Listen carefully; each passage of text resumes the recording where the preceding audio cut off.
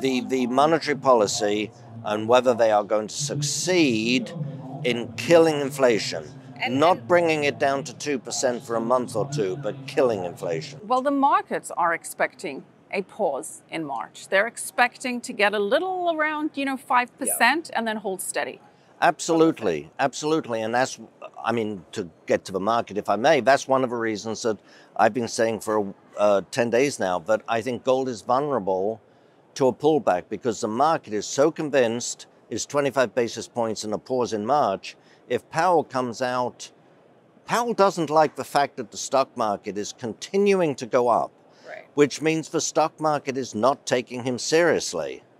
And so his incentive, I think, his incentive is to come out and say something strong. That we're going to keep on with this job until inflation's defeated, blah, blah, blah, blah, blah. He's not going to say we're not going to raise rates in March. He's not going to say that, I don't think.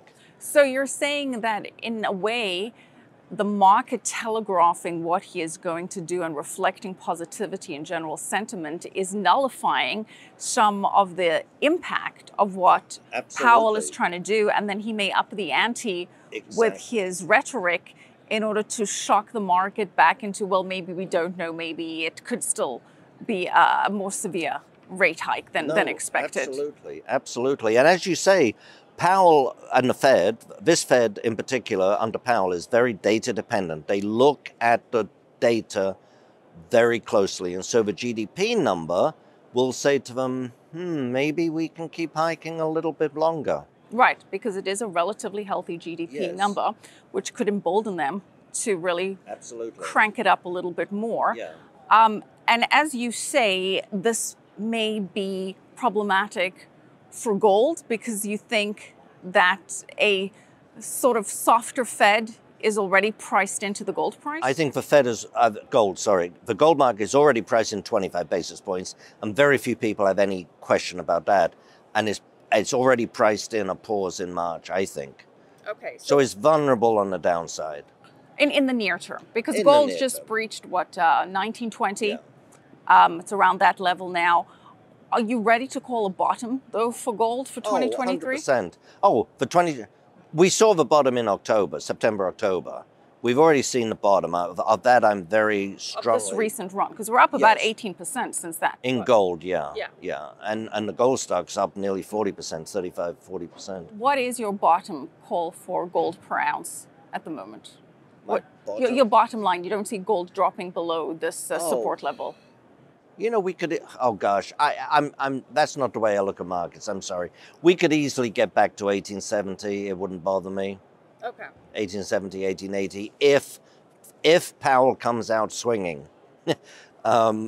Because the gold market is already priced in a pause. And so should investors then be allocating more than the traditional 5 or 10% of their portfolio to gold? Yeah, 5 to 10% to me is for physical insurance, right? It's for physical insurance. We're not talking about buying Moose Pasture Inc. That's not part of your 5%. So yes, I think you need much more than 5 to 10% in gold assets. In gold exposure? Yes. And that means what exactly? Gold ETFs, gold miners, what specifically? It means whatever a person's comfortable with, yes. I mean, I think 5 to 10% in physical as an insurance in your own grubby hands is the safest, is the base. In terms of 10% gold coins stored somewhere for safe, or from anywhere, saved under my bed. And we are buying, well, don't tell us where you keep it,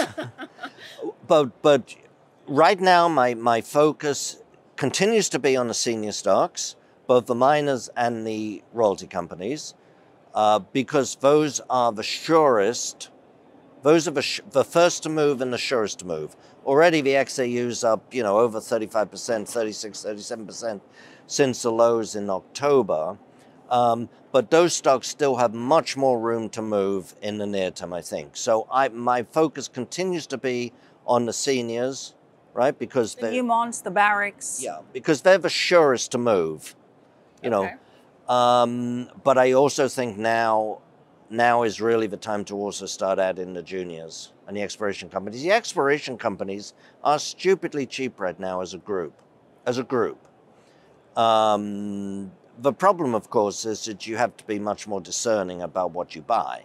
And the volatility not only is the volatility higher, but the risk of certain companies just not performing is much higher. Are there any that you particularly have identified as having potential on the upside? Yes. Can you share those with us?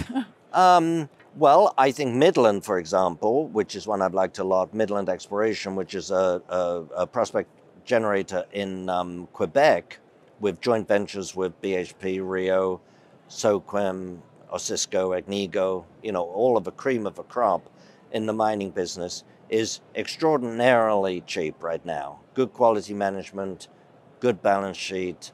They just need, a big discovery and success, which, as we know in this business, can take many, many years.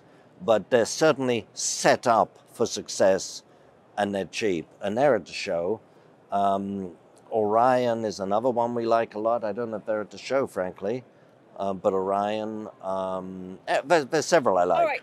Adrian, is there anything that could derail your overall thesis here in terms of S&P going down 20%, gold hitting an all-time high? Is there any kind of development that jeopardizes the how your thesis plays out?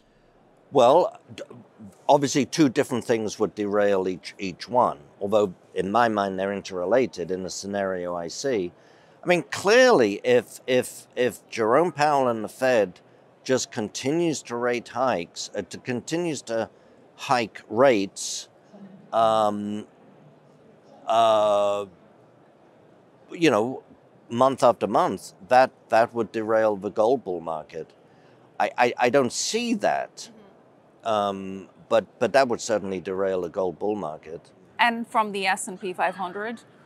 A pivot. I don't think we're going to get a pivot. A pivot meaning they're going to stop and reverse. Cut rates. Yes. Not a pause, a pivot going backwards. Yes. I don't. What about on the geopolitical front? What if there is some kind of diplomatic resolution to the Russia-Ukraine crisis soon? I don't think gold has priced in. I don't think that's more than $1 or $2 in the gold price. Geopolitical developments tend to have very short-lived a very short impact on the price of gold. And in terms of market sentiment at large, if there is resolution to the conflict, which is escalating and amping up with the US and Germany sending tanks, it's certainly not moving in that direction. And now there's talk of Ukraine wanting F-16s.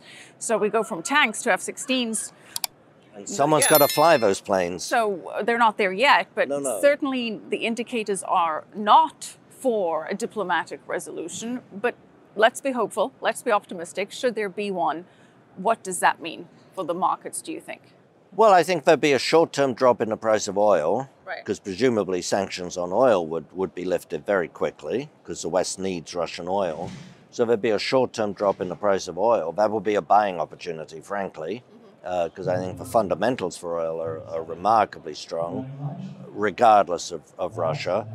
That would probably boost the S&P a little bit in the short term.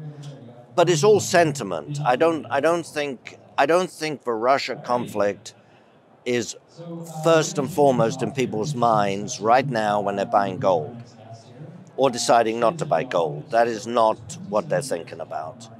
So I think it will be a psychological, short-term sentiment impact. All right. And what should investors be thinking about when buying gold?